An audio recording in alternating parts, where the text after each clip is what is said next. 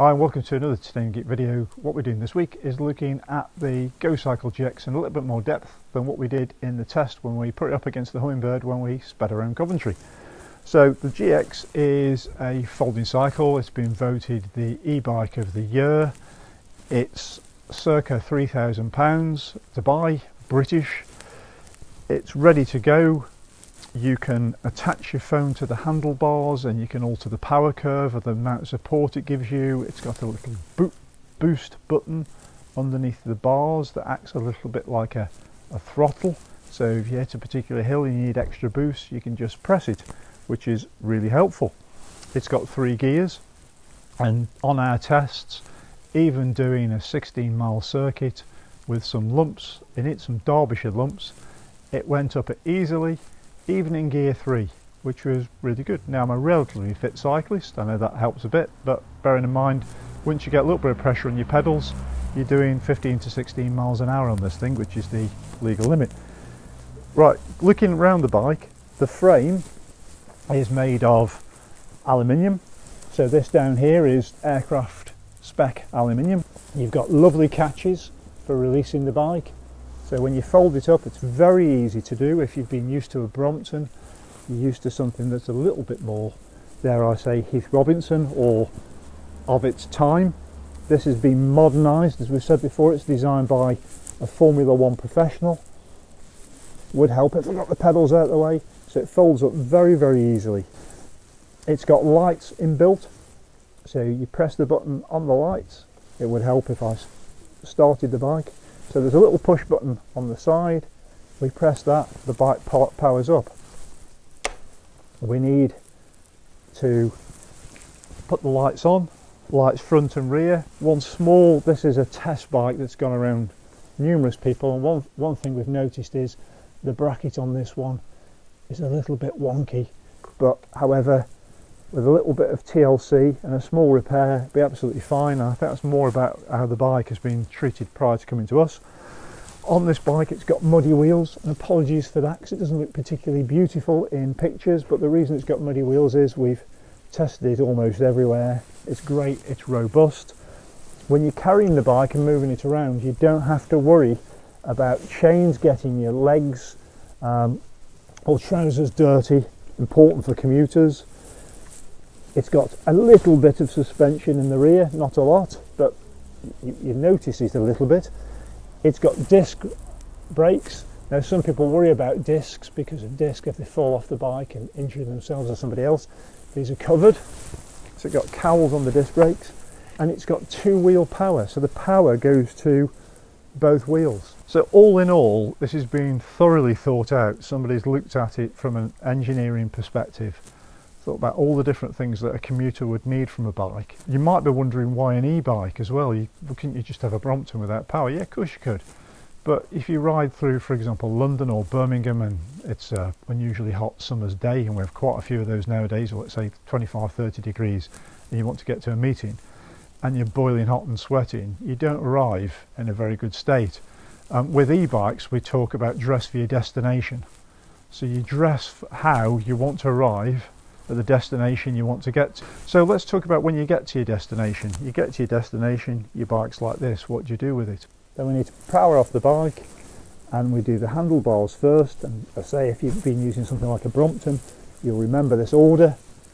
Think about if people are progressing from upgrading from Brompton to one of these, they'll want to remember the order. It's what habit, we're creatures of habit. We can fold in the pedals. With these pedals, we just pull them towards us, and they fold. Simple as that. And then we've got the clip for the back. Simple as that. We leave the stand up. So we move this around. Job's a good one. And then we've got it's like, I'm gonna say a rubber band. It's a very posh Formula 1-esque rubber band we clip on, and the bike's good to go. How we push the bike is foot at the back, lift it up, and we push the bike. So you can push it through the railway station wherever you don't notice the weight. If there's one fault on this, the stand's great, but if you get the wrong side, if you don't knock them both in together, you can get sometimes one leg stuck down. It's just a habit you have to get into of doing it properly, but that's, you know, it's a minor thing. Addressing the comments from the previous video up against the Hummingbird, if you remember, we picked the bikes up and we put them in the back of a Nissan Leaf. And one of the things was, particularly if you're a very tall person like me, that you've got a lot of saddle that gets in the way of shutting the boot on the car. What people very helpfully pointed out, that I should have realised, is we can undo this posh wing nut. We can just drop the saddle down there, that'll do, and we can lift this up and put it in the car. And that would apply, for example, if you're on a Avanti Trains West Coast luggage rack and you need to fit it in.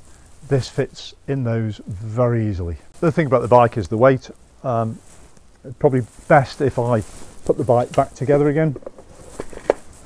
Let's give you a good idea of how quickly this can be done.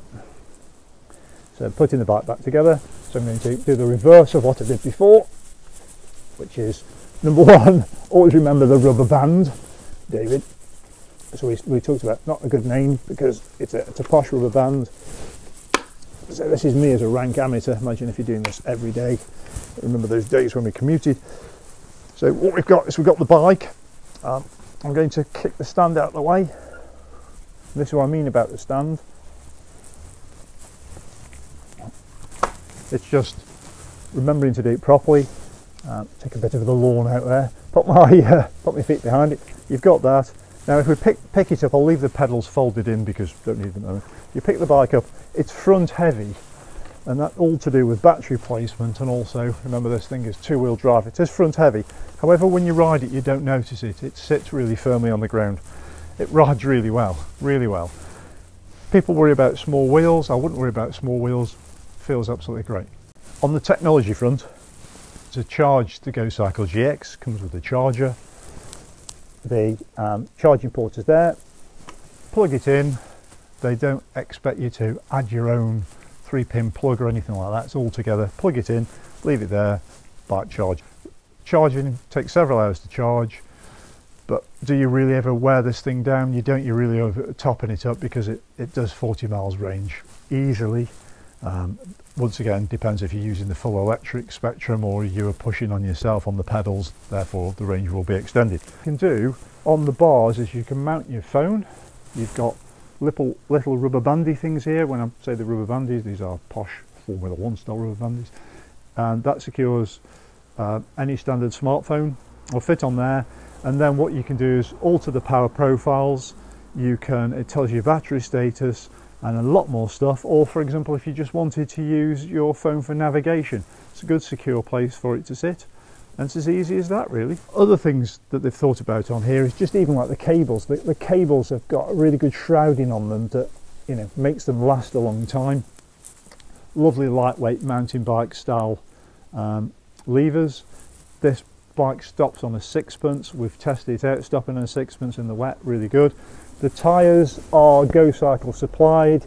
If you ever want replacements, they are market available, but Gocycle supply them. If you have a puncture, I mean, what I would suggest you do is you put milk or similar brands in here to give it puncture resistance. But if you ever have a puncture, you don't have to remove the wheel. Literally just repair your puncture from the side. And that's it, really. It's a great little bike. Great little bike. Yes, they are £3,000 UK, but if you're commuting regularly, you want something fold up and go in the back of the car, fold up to go on your train, and you want to dress for your destination and get there without perspiring, this is a fantastic tool to have. Go to Gocycle website, there's lots of accessories you can get, and this bike was supplied to us by Gocycle with this great bag. Inside it's got space for a laptop. You can get your groceries in here, and Gocycle themselves do lots of instruction videos that cover this, and the instruction videos are absolutely brilliant. All you do, you put your bike near the top of the tube, you click this clicker in, put it down, and that's it. You've got a great little bag that sits here. Zip it up so you can nip down to the shops, as on the Gocycle video. They've got baguettes in here. Once again, the way their bike rides, you don't really notice this, and it's great. So from a commuter, you've got your bag, you can take this off and use it for work. You've got mud guards, you haven't got to buy extra. You've got everything all in one package. So thanks ever so much for watching. Hope you like this. The normal stuff about subscribe, liking and all that sort of thing, we very much appreciate it. And you can also go over to titaniumgeek.com where we've got far more reviews.